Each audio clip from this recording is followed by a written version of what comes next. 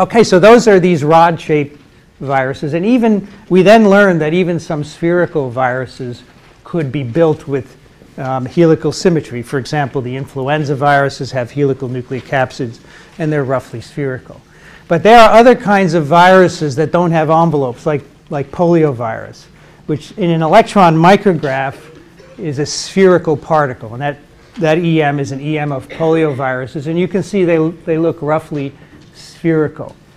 So back in the 50s and 60s, when people were trying to figure out virus structure, the question was, how do you make a spherical virion from individual proteins that have irregular shapes? Because we knew from what protein structures we had, proteins have irregular shapes. And how would you put them together to make a round virus particle? And here are two clues that eventually gave way to our understanding of this, the answer to this. First, all the round capsids, all the viruses with round capsids, like polioviruses and others, have precise numbers of proteins. Always an exact number. They turned out to be multiple of 60. So it wasn't an odd number of proteins making up these viruses. Always a very precise number, 60, 180, 240, 960, and even more. And clue number two, the spherical viruses could be very small, like polio, 30 nanometers in diameter, or they could be very big. Yet the capsid proteins are always roughly 20 to 60,000 Daltons in molecular weight. Okay, so virus capsids are made of fixed multiples of 60, and the capsid proteins never get too big. So this gave a lot of clues about how you would build these round viruses. And in particular, two structural biologists, Casper and Klug, thought about this a long time, did a number of experiments, and they figured out the solution. That is how you build a round capsid from irregular proteins. And they knew from Watson and Crick's work, which we talked about, that these round capsids are actually icosahedrons. And it was never any other kind of platonic solid. It was always an icosahedron, which was very interesting.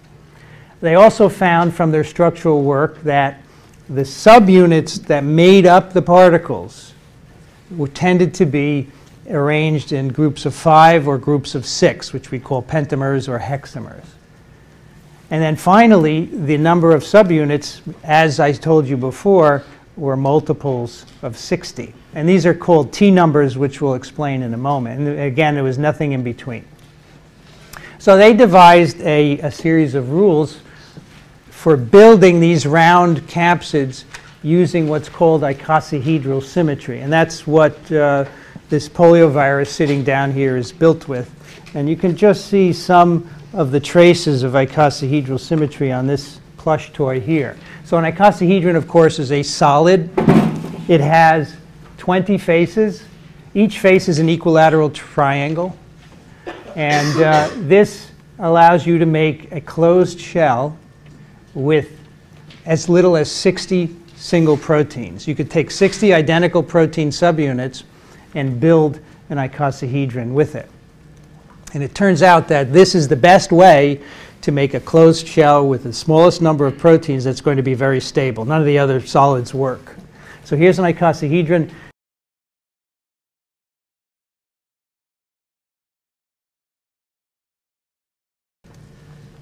So we have, because of the repeated nature of the subunits in icosahedral, you have what are called rotational axes of symmetry. And there's a 5-fold axis around which there are 5 copies of the subunit. There are 3-fold axes and 2-fold axes, and those are shown here on the bottom as well. And we'll talk about axes of symmetry a lot in this course. I'll say here at the 5-fold axis of symmetry, you can see this interaction.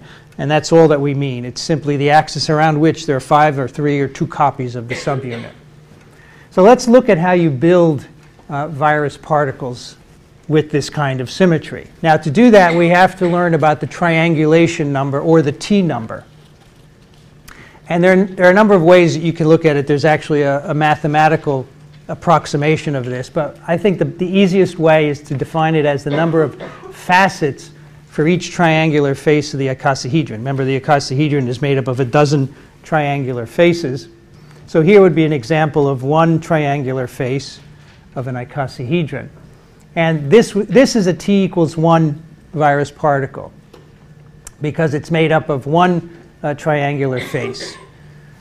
Here is a T equals 4, and now you can see we've expanded the triangular face to include 4 facets, 1, 2, 3, 4.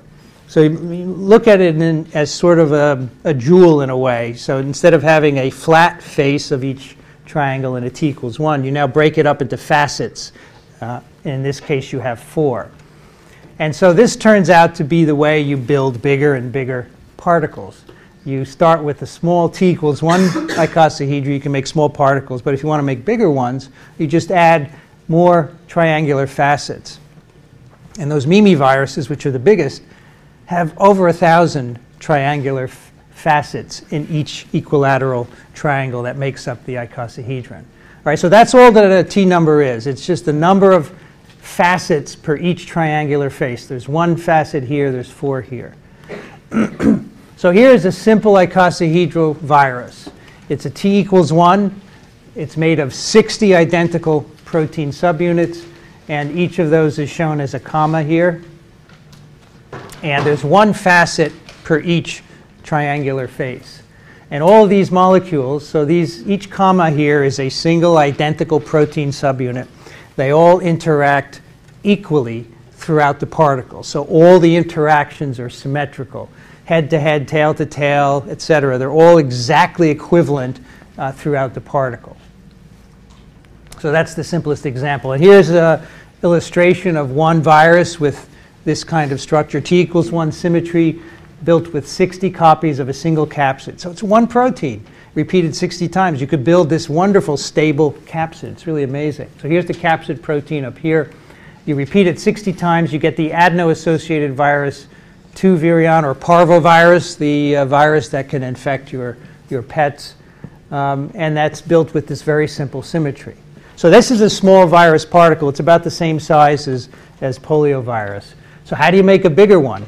You add more subunits to each triangular face. You don't use bigger proteins because remember the virus capsid proteins are only 20 to 60 kilodaltons in size. So you don't make bigger proteins. You just increase the number of them in the capsids. So let's look at that. Now, when we do that, when you start putting more capsid subunits in to make a bigger particle, you violate the symmetry rules that Casper and Klug originally thought up. Now, they said that the way to build a particle is to use icosahedral symmetry, and you take one or a few different viral proteins and you repeat them many times, and all the interactions are the same, no matter where you are in the particle.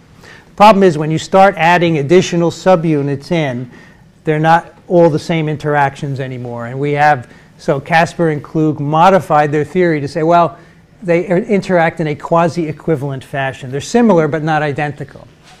So anytime you have more than 60 subunits, you run into this problem that all the interactions are not going to be the same anymore.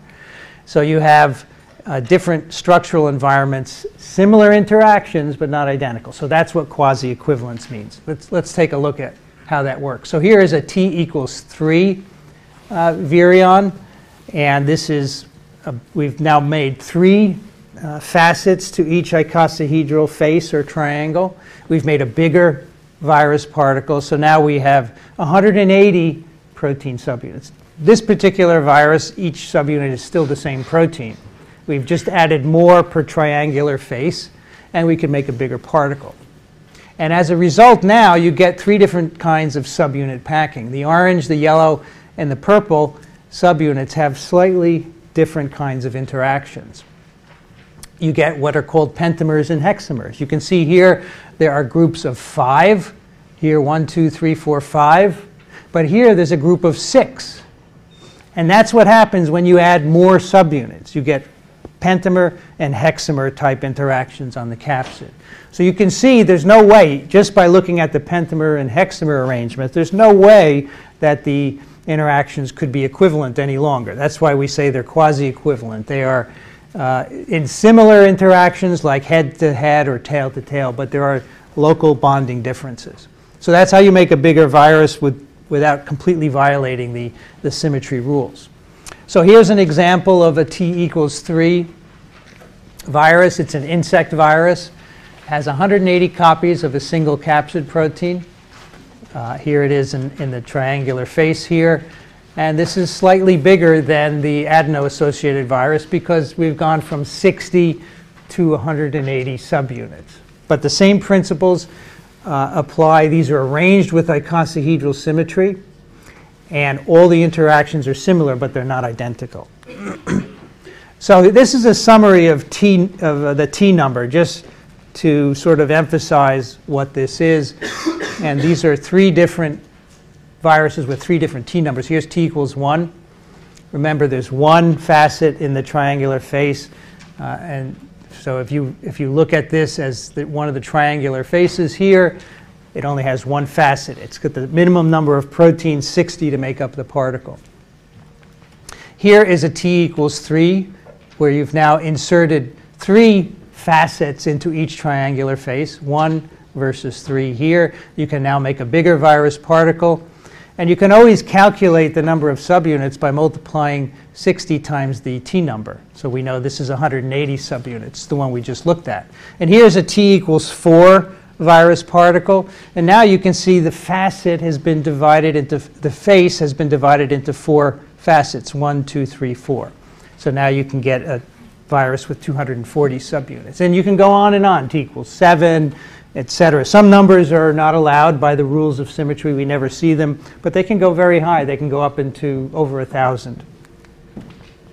So that brings us to this cartoon, which I can't resist showing to you. It's Foxtrot, and it's just totally relevant to this lecture. It's this 2 guys, what are you looking at? Viral videos, like Star Wars Kid and Numa Numa.